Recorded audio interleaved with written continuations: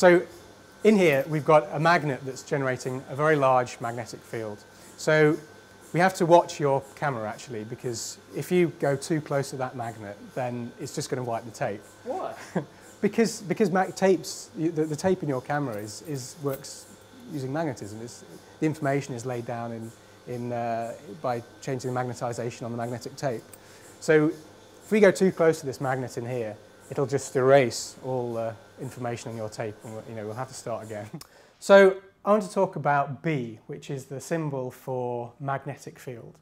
Now, most people, when they think of magnets, think of something like this little fridge magnet here. What is that? This has come off our fridge.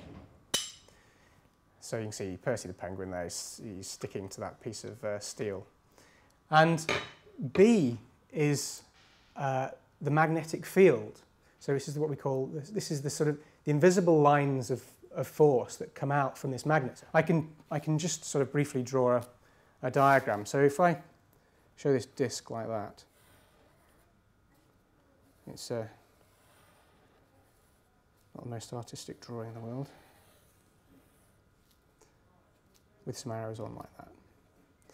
Now the spacing between those lines, so this is what we call B. So, well, as with many things, it depends what astronomer you ask. For example, if you ask an astronomer who studies the sun, they would tell you that magnetism is really very important. And in fact, if you look at some of those beautiful pictures of the sun, you can actually see the magnetic field of the sun. You can actually see the streamers of material being bent around by magnetic fields in the sun. So you can very explicitly see it. Are there any stronger magnets? What happens if we find a stronger magnet? And in fact, just over here, these are some of the most powerful permanent magnets that anybody's ever made, actually, these type of magnets. And these are called neodymium magnets. I want to keep these two magnets far enough apart, because if I get them too close, they attract, oh, they're so strongly that it almost takes your finger off. In fact, they collide with such force that it actually starts to shatter the magnet. Okay, so if you want to go much stronger than one of these neodymium magnets, then you have to use what's called an electromagnet. Now, an electromagnet is something that we can make just by wrapping. This is a little bit of copper wire here. And I've made this electromagnet by wrapping the copper wire round and round and round this steel screw here. If I bring this steel screw up to the paperclip, you can see it doesn't stick, there's no attraction to it. But now what I need to do is put some electric current. I need to apply an electric current to this coil, pass some electric current through the coil. And I've got a couple of batteries here, and I'll just stick that terminal on there and that one on there. And then, there you go. So we generated a magnetic field. Yeah, so if you can imagine scaling this thing up, passing more current through it, getting bigger turns, bigger wires, we can generate much, much larger magnetic fields. And it just so happens that I have one next door. So if you'd like to follow me, we can have a look at this beast next door. For the most part, astronomers try to ignore magnetic fields just because they tend to be rather complicated, very messy. And because the things we can typically measure in astronomical objects are really rather simple, we can only get the rather crude quantities about objects from the things we can actually see. Magnetic fields are just too complicated to really study in detail. So in here, we've got a magnet that's generating a very large magnetic field. So we have to watch your camera, actually, because if you go too close to that magnet, then it's just going to wipe the tape. What we've got here is some lines on the floor just marking out the magnetic field strength. So round about here, we're approaching something like, I don't know, 10 times the Earth's magnetic field. So it's kind of this classic thing in astronomy that we have research seminars where somebody will give a talk about something. If you're the person who's in charge of the seminar series, it's kind of expected that you'll come up with a question at the end of the seminar. And quite often you're kind of struggling to think of something to ask if you really haven't quite understood what the talk was about. So the classic thing to ask at the end of a research seminar is, yes, but what about magnetic fields?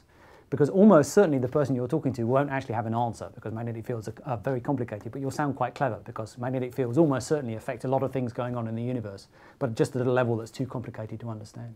So actually we have to take some precautions when we go in here, that we don't take our keys in there, or don't take the keys too close to the magnet.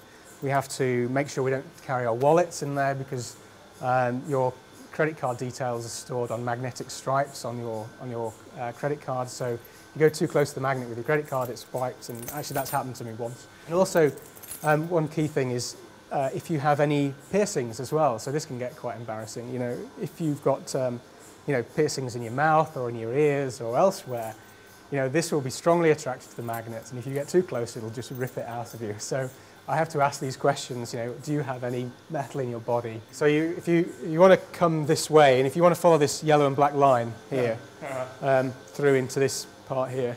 All right. So this is the giant version of the electromagnet that I was showing you earlier. It's slightly different from it's not just a scaled up version of that electromagnet. It's what's called a superconducting magnet. So actually, when I applied a current to that little mini electromagnet with the orange wire earlier on, when I apply a current, it gets a bit warm because the wire has some resistance to it. And so actually, if I leave that battery connected for more than a few seconds, the wire starts to get a bit hot. So it's dissipating energy. Here we've got a superconducting magnet. So all the wires in it are superconducting. They're cooled down to 4 Kelvin, so minus 269 degrees C. And at that temperature, the wires don't have any electrical resistance to it. So it means we can pass enormous currents through it without generating a lot of heat. In fact, it doesn't generate any heat when it's superconducting. So I can show you the size of the magnetic field around this magnet. If I bring my keys, I don't want to get the keys too close, because if I get them too close, what happens, the keys stick to the magnet. So if I just bring them a little bit like that, you can see my keys there. You see that? It's big. Don't break my camera. No. Don't bring it over this line. Radio, that's right. This is my favourite bit. Are you showing this? Yeah. Well, what you're basically looking at there is a can. It's a double-walled container, and inside that container, we've got liquid helium at 4 Kelvin. And inside this bath of liquid helium, we've got essentially one of these coils of wire. It's not an orange-covered copper wire, but it's this more expensive superconducting wire. And the magnet itself is about this sort of size, that sort of diameter. You can imagine that kind of thing. And we've got a hole that passes through the middle. And the whole thing is arranged so that the hole through the center of the magnet is at room temperature. So that the can has got like a hole punched through the center that you can use to do experiments inside the magnetic field, inside this very, very strong magnetic field at room temperature. So we don't have to do them at 4 Kelvin. Well, this magnet is primarily used to do magnetic levitation studies.